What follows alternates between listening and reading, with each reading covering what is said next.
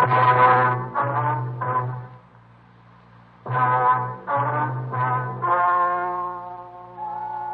and gentlemen, the story you're about to hear is true. The names have been changed to protect the innocent.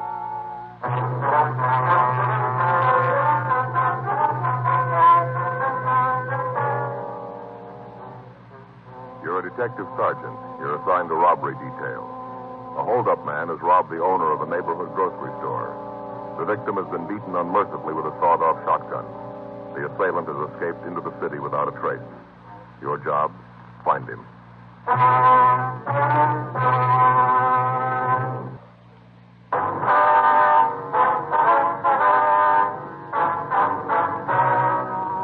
Dragnet, the documented drama of an actual crime. For the next 30 minutes, in cooperation with the Los Angeles Police Department, you will travel step by step on the side of the law through an actual case transcribed from official police files. From beginning to end, from crime to punishment, Dragnet is the story of your police force in action.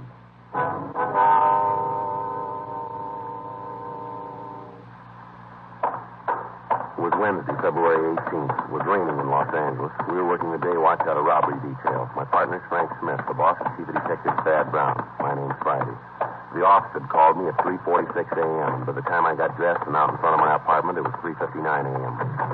Frank was there waiting to pick me up. What's the best way to get there? Down the freeway, I guess, and cut over on the Liso, huh? All right. Who called you, the hospital or the office? The office said that Bailey had regained consciousness. We might be able to talk to him now. The rain's going to slow us down. Well, I'd better use the light and siren, Frank. We may not have much time. Huh? The way the skipper put it to me on the phone. Yeah? They still don't know if Bailey's going to live.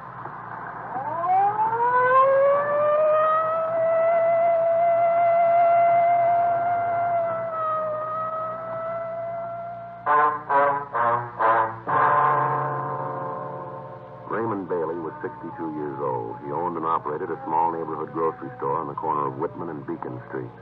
2 days before, on Monday night, a man had entered the store and at the point of a sawed-off shotgun had robbed Bailey. After emptying the cash register and the safe, he slugged the elderly man with the barrel of the gun and he fled. Bailey had been rushed to Georgia Street Receiving Hospital and then transferred to the county hospital for treatment. For the past 2 days, he'd been under heavy sedative and he'd been in a coma. He was suffering from a skull fracture, cuts, and bruises. His condition was listed as critical, and we left word to be called the minute he regained consciousness. 4:26 a.m. We got to the hospital. We went up to the 4th floor. We met and talked with the doctor who'd been taking care of Bailey.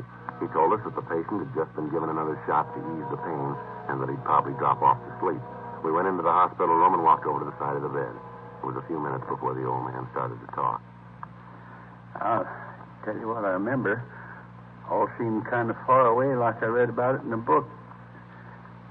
Not like it really happened to me. All right, sir, if you just tell it in your own words if you can. What time is it? It's 4:45, Mr. Bailey. Who's that? I'm Frank Smith. Oh, you a policeman, too? Yes, sir. Oh, 4:45, huh? That day or night? It's in the morning, sir. I sure have been out. If you tell us what happened, sir. How many of you are there in here? It was just the two of us. Yeah. Way they got my head all bendy, can't see. Say, officers. Yes, sir? Doctor said this is Wednesday. Is that true? Yes, sir, that's right. Wednesday the 18th. I can't figure where the time's gone. It can't be Wednesday. Why do you have to agree with him? Why don't you tell me for true? Well, sir, you've been asleep for a couple of days. Really? Yes, sir. Been pretty sick, huh? That's what they tell us. Mm-hmm. Seems like every time I turn around and give me another shot. Takes the pain away, but makes everything seem far away, like nothing was really happening to me. Yes, sir, we understand.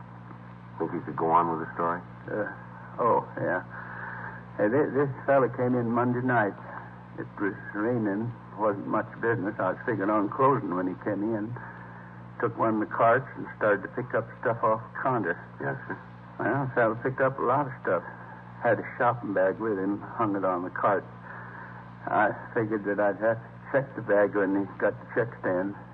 We had a lot of shoplifting lately. I see. Well, after he looked store over, he came up to the check stand. I checked out the stuff he had. Came to over $5. Picked out all kinds of things, most of them imported. I see. These were all groceries, were they? Yes, sir. I had the stuff, and it come to a little over $5. Oh, I got exactly how much. A little over $5. All right, sir. After I got everything all totaled up, well, I asked him if I could put it in the shopping bag for him. I didn't want to come right out and ask to see in it. After all, he might have just moved in the neighborhood, and I haven't got that many regulars that I can insult him. Yes, sir. That's when he pulled the gun. Pulled it right out of the shopping bag. Now, you saw that it was a shotgun, did you? Yes, sir. The barrel was sharp. I guess it'd been sawed off. Mm-hmm. He pointed at me and told me to give him the money in the cash register. All right, sir. And then he told me to lay down on the floor and stay there for 5 minutes and not to move. Mm-hmm. I was going to do it. I wasn't going to give him any trouble. Money doesn't mean that much to me. You get to be my age, 62, and it's more important in your lives than how much money you got. Yes, sir. A lot more important. Yes, sir. Well, I was just going to do like you said when Mrs. Colton came into the store. She's one of my regular customers, you know. I see. She saw the fellow with the gun, and she let out a scream. I tried to tell her to keep quiet, but before I could say much of anything, the fellow turned around and hit me with a gun. Oh, I say, hit me just about as hard as he could. I kind of remember the sirens coming, but after that, it's kind of hazy. Like it didn't really happen to me, like I read about it. I see, sir. Now, can you tell us what the man looked like? Yes, I guess I can. A bit before I do, though, Yes, sir. would you tell me what time it really is? Well, right now it's 4:50, Mr. Bailey. 4:50 a.m. Wednesday morning? Yes, sir, that's right. I don't think it's very nice, you fellas, play a joke like this on the old man. Seems like you could be honest. If I had my watch, I could tell myself. Well, we're telling you the truth about the time, Mr. Bailey. 4:50. All right, then you have your little joke, but I don't think it's funny at all. Now, sir, can you tell us how old the man was? About 24, 26. I see. How tall was he? Tall as me. I can remember because I could look right over straight at him. That'd make him 5 and 8. Yeah, right about that. Was he heavy or slight? I couldn't tell too well. He had a big overcoat on. How about his coloring, his complexion? Oh, he's dark complected, had dark eyes. Do you remember what the color of his hair was? Well, I could just see at the temples. It was black. Yeah. He had this hat on, hat pulled down. Uh-huh. Was he clean shaven? Yes, he was. I'm sorry to have to ask you all these questions, but we have to get to the bottom of this. Did he have any marks or scars? Yes, sir. He had a little mole on the side of his nose. Just a small little one. On which side of his nose, would you remember? Well, when he was facing me, it was on the left, so that'd be on his right. Yes, that's right, on the right side. I hope we're not tiring you too much, but was there anything different about the way he talked? An accent, something like that? No.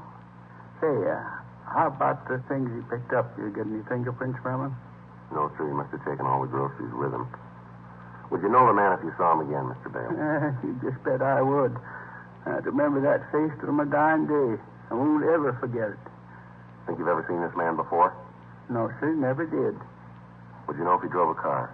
Well, I don't think so. He was so wet when he come in.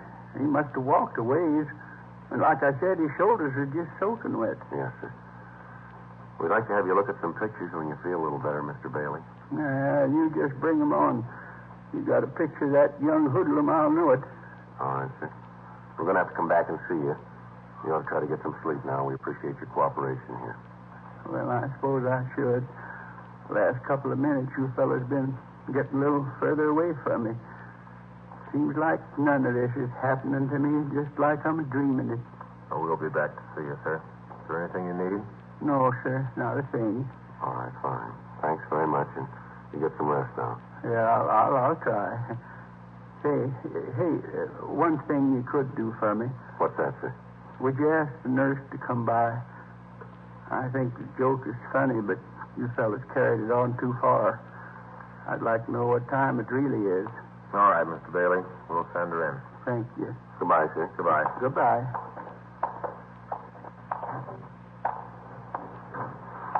Pardon me, nurse. Yes?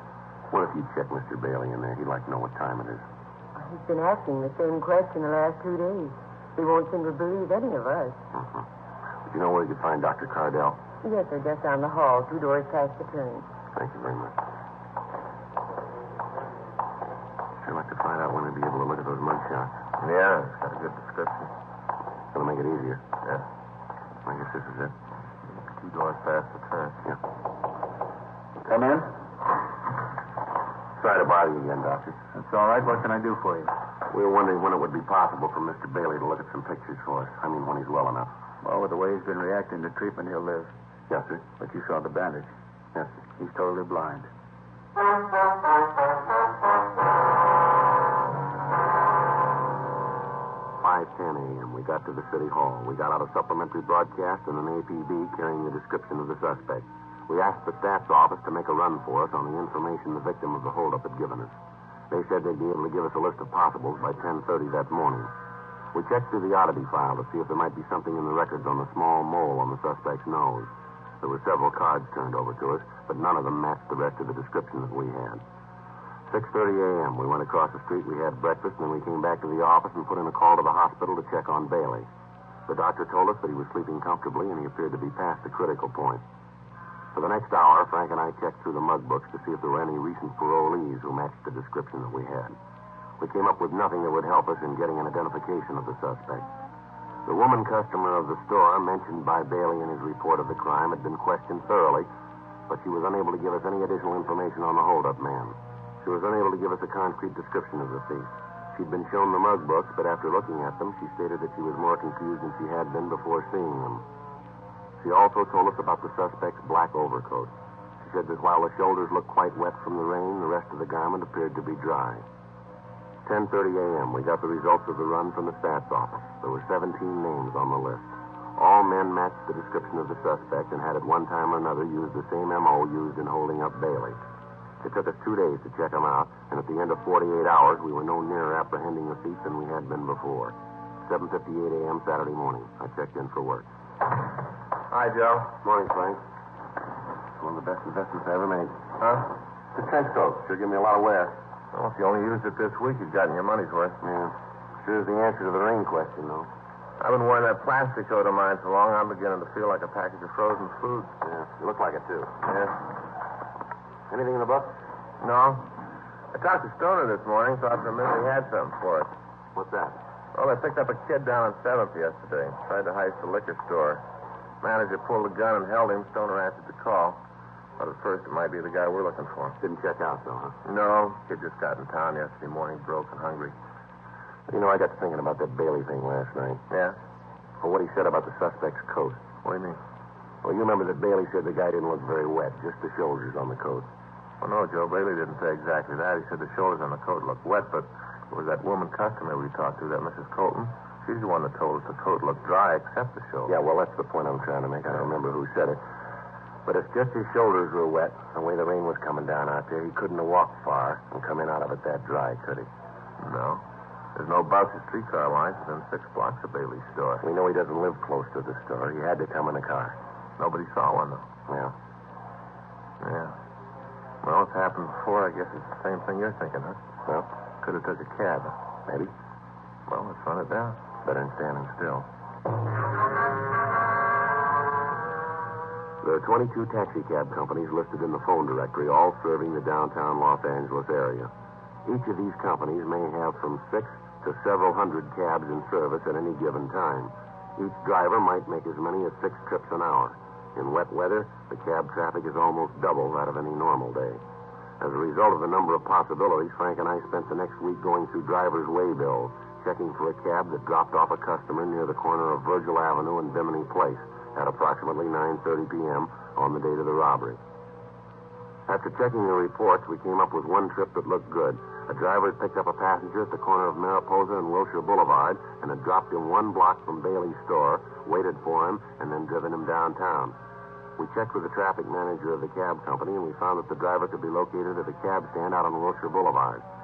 Frank and I drove out to see him. We gave him the description of the suspect and asked if he'd ever seen anybody who matched it. Yeah, I remember him. A little guy. I picked him up out on Wilshire. I remember because he wanted out on a corner. And I thought it was funny that he didn't want me to let him out in front of wherever it was he was going. Did you wait for him? Yeah, he gave me a sawbuck and said for me to wait. I dropped the flag, and, I guess it was about a half an hour later, he came running back to the cab. Jumped in, told me to take him down to First and Spring. Let him out there. Remember him pretty good now. Had a big shopping bag. I see. Do you know where he went when he got out of your cab out on Bimini? No, I think it was an apartment out there. The way the rain was coming down, I didn't stick my head out to watch him. How about when you dropped him off downtown? You see where he went then? No. You think you'd know this man if you ever saw him again? Not sure. He wore his hat kind of down over his face, dark in the back of the cab. Might know him, then maybe I wouldn't. I'd have you come downtown and look at some pictures if you would, see if you can spot him for us. Sure, I got to get cleared through the dispatcher first. That's all right. We'll take care of that. Say, what's this guy done? Something pretty bad, huh? Well, we want to talk to him. Going to a lot of trouble just to talk to the guy. Come on, you can tell me. I won't spread it around. What's the beat? What's he done, huh? It'll be a little better if we talk to him about it. Okay. That's the way you want to play it. I don't want to get nosy. I'll get you cleared with the dispatcher. Okay. I'd like to have you show us the apartment you think the man might have gone into, if you would. Yeah, sure. Glad to do anything I can to help. Oh, say about those pictures. Yeah. Sure was dark that night. I hope I can point him out. Yes, so do we.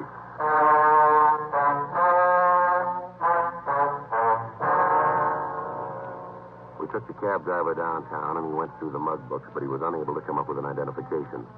The neighborhoods where he'd picked up the suspect and where he dropped him off were checked. None of the people in the vicinity could tell us anything. The usual channels of information were checked, but they yielded no new information. It had been 10 days since the holdup, and we were no nearer to finding the suspect than we'd been the day after the robbery. Another week passed without result. The thief had dropped from sight. We still had no idea where he was.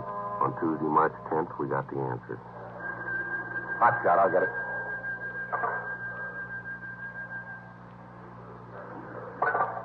Anything? Yeah, he just hit again.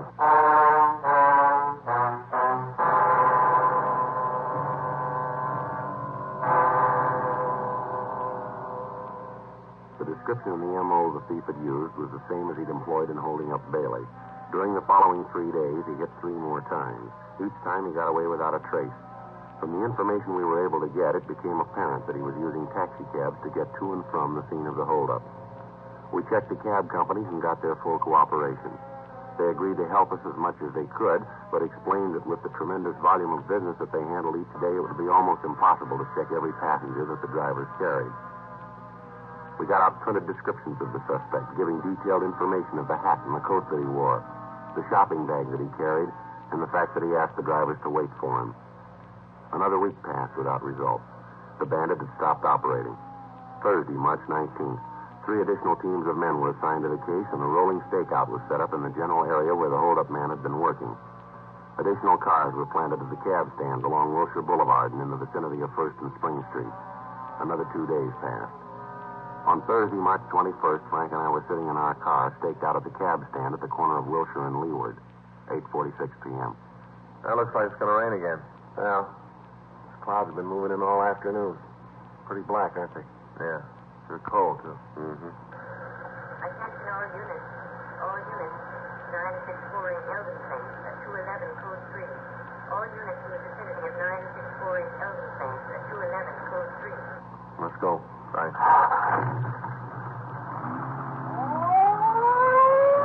Couple blocks over. Yeah. Well, this is 9400. Should be 2 blocks down from here. All right. Better hold it. There's a cab headed this way. You see who's in it? No, he's pulling over the other side. I'll take a look. Yeah, might be. You want to check it? Yeah. All right, I'll swing around. That cab's taking off, you see? Yeah, he's up ahead, just turning off on Wilshire, Kim. Yeah, I hope we don't lose him. There's only 1 man in the back seat. You get a good look at him when we pass? Not too good, no. Hat's pulled down, that's about all. See him? Yeah, there he is, up ahead. Yeah, probably pulled it down on the driver. All right, stick to him now. Yeah. It looks like he's headed for MacArthur Park. Yeah. Turn right. Yeah. There's the cab. Come on, pull up. Come on.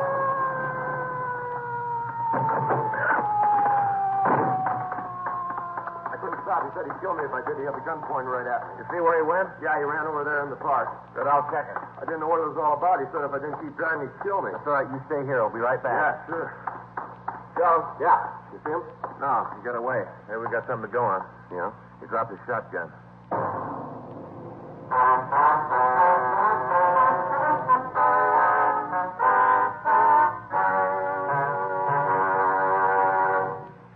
A blockade of MacArthur Park was ordered. The surrounding streets were checked, but apparently the suspect had made good his escape. The crime lab crew was called, and they came out and went over the cab for physical evidence. In the back seat of the cab, we found the shopping bag that the thief had carried. It was a plain brown paper bag with heavy cord handles. There was no way of tracing it. In the bottom of the bag, under several cans of food, there was a sales slip with a penciled notation. One of the prices that had been rung up had apparently been wrong, and after the total had been made, a credit to the customer had been deducted. There was no market name on the slip and no address, just the penciled notation. The shotgun and the cans of food were checked for fingerprints, but those that were found were so badly smudged that they were useless. The serial number was checked with gun records, and we found out that the gun had been reported stolen 3 months previously. We went out and talked to the man who'd made the report, but he couldn't help us. Lieutenant Lee Jones made photographs of the serrated edge of the sawed-off barrels, and they were booked as evidence. We checked at the store that had been robbed, but they told us that the sales slip wasn't theirs. Monday, March 23rd, we started out to find the store that had made out the slip. We checked all of the smaller grocery stores in the area where most of the cabs had been picked up. It took us the better part of 3 days. On Wednesday afternoon, we stopped at a small delicatessen at the corner of 3rd and Leeward Street. The manager there told us that he didn't recognize the slip, but he said that it could have come from their cash register. He asked us to wait while he called his wife. She came over to the store, and we showed her the receipt. Yeah, that's one I made out. The customer bought 4 cans of tomato sauce, and I made a mistake on the register. I overcharged him a penny on each can. He noticed that he made quite a scene. It was pretty embarrassing. I apologized. I gave him a credit. Do you know the man? Well, he comes in quite often, once, twice a week. Does he live in the neighborhood, would you know? No, I can't tell you that. He just comes in and he leaves. Do you know his name? No, I don't. He drive a car? I've never seen him in a car. He usually walks in, gets what he wants, and then walks out. You ever come in with anybody else? No, he's always alone. And you don't know if he lives around here, huh? Well, I told you no. Well, what's he done? What's this all about? We want to talk to him, ma'am. When do you think he'll be back?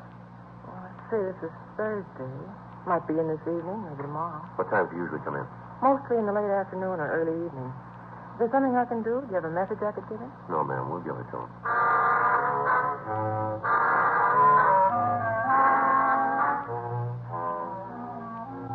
We called the office and told them where we were. Sergeants Murphy and Rafferty were sent out to help us cover the place. They'd stopped by the business office and brought out 2 shotguns for us. Frank and I checked the small store for someplace to stake out. The only place we could find where we could keep the entire store under observation and yet not be seen ourselves was on top of one of the large refrigerators that held frozen foods and dairy products. Murphy and Rafferty took up their positions outside of the store, and we waited. At 5:30, it started to rain again. There was no sign of the suspect. 7 p.m., 8 p.m., still no sign of him, and the rain got heavier. 8:30, 9 p.m. Oh, every time this thing switches on, it feels like the dentist is working on the teeth. There's not much room up here. Don't shove me off. Yeah, there just isn't one. What's that? Well, there just isn't any way a man can lay on top of an icebox and be comfortable. Yeah. Evening. Yeah. Glad to see you back. Huh? I thought you might be mad about me overcharging you the other day. But you... No, just a couple of cans, things. I can get them. You're cleaning. Yeah. Looks good. Yeah. When he comes over this way, we jump in there. Right.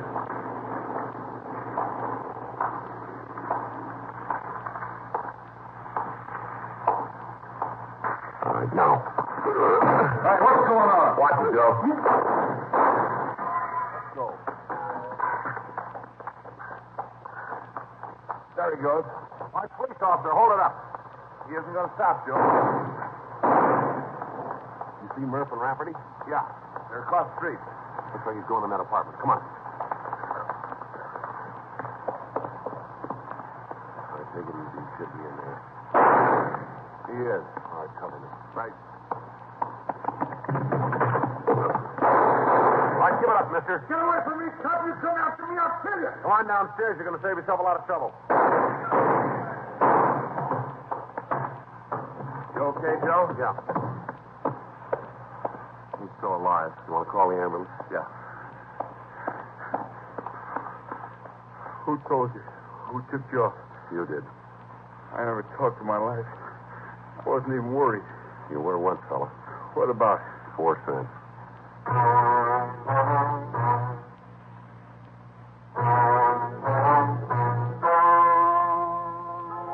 The story you have just heard is true. The names were changed to protect the innocent.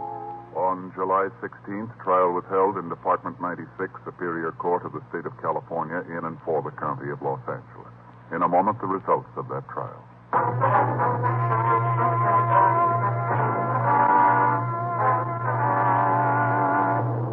Earl Russell Craig was tried and convicted on 3 counts of robbery in the first degree and 1 count of assault with a deadly weapon. Robbery in the first degree is punishable by imprisonment in the state penitentiary for a period of not less than 5 years. Assault with a deadly weapon is punishable by imprisonment for a period not to exceed 10 years. Ladies and gentlemen, this week in Detroit, a group of men are gathered for the 60th annual conference of the International Association of Chiefs of Police. Dragnet sends best wishes to the top law enforcement officers in the nation and thanks them for the protection they daily give to our homes and families. May this conference be the best one they've ever had.